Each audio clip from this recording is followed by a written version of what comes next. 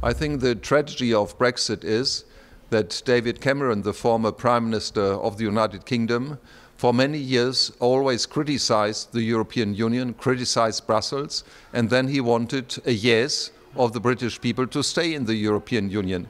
And I think we should learn from that lesson that we should be more objective, more fair with the European institutions. Of course, they make mistakes, like the government in Britain makes mistakes, or the German government makes mistakes. We all make mistakes as European citizens or as Europeans, as human beings, but we should be fair. And I think the lesson we have to learn from the British exit from Brexit, that we should treat Brussels as it is, not perfect, but the better part of the world.